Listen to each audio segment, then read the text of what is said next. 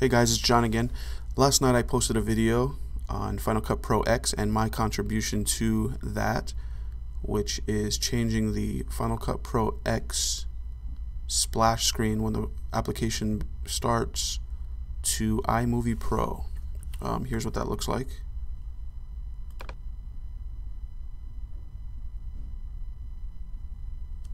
And here I'll do it again just so you can take another look at it. So you open up the Final Cut Pro app and the splash screen now says iMovie Pro, which is pretty much what it should be called. So I've had a few people asking me how I did that, so I thought I'd show you how I did it. Okay, so go to your application,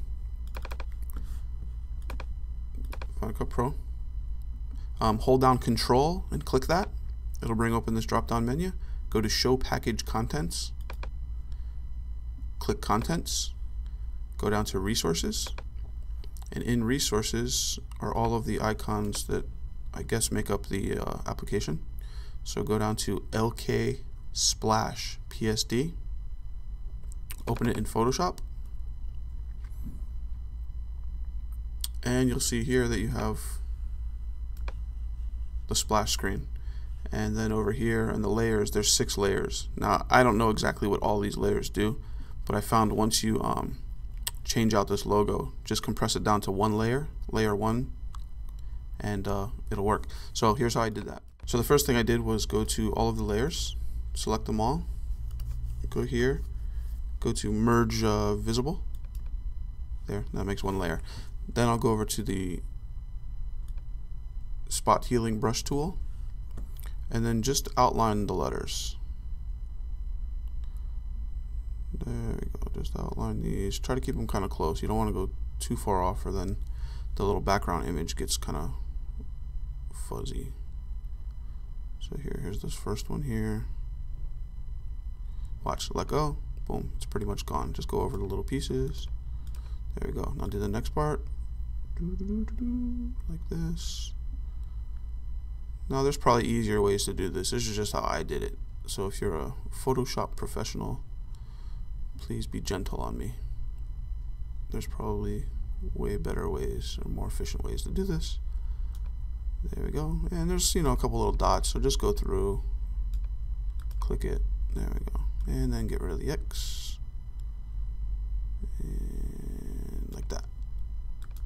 There you go. It's pretty dead on. It's, you know, it is what it is.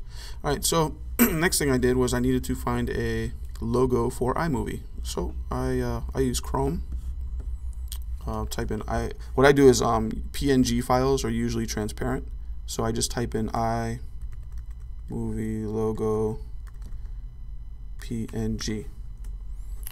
And then go to Images. And if you scroll through them, actually this very first one here is 512 by 512 icon in PNG. So if I click that and then control click it, save image as, see, it's already a PNG. I'm going to save it into downloads, click save, and there's that. So let me close Chrome and go to my downloads folder, and here it is. And let's open it in Photoshop. Open with Photoshop. And there it is. See, and it's already transparent.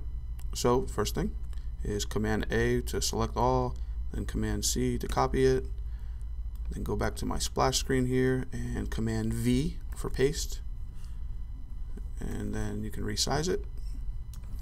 Now I didn't resize it exactly at first. I wanted to put the text in, so just make it, you know, just so you can see the whole thing, and then you can go through and design this however you want to do it.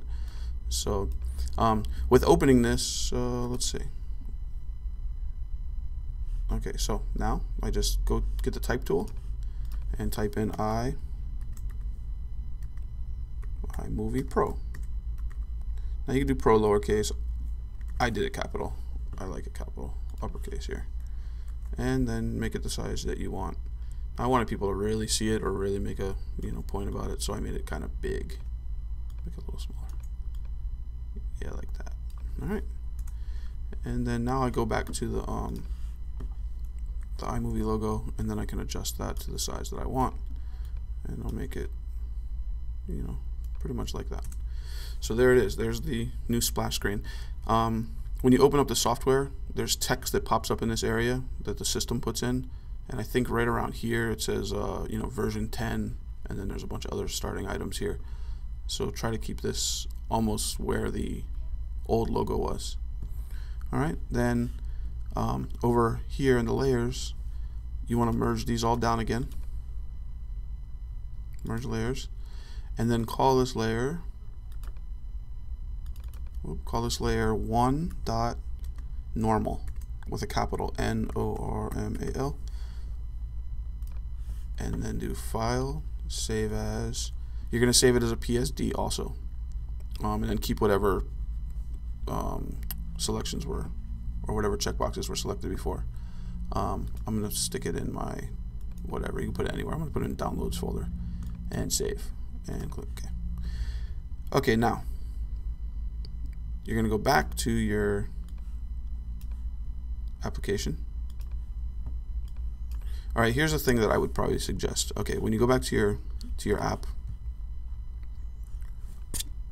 control click it, go to show package contents. If you didn't already have it open, go to resources, go down to where the LK splash is.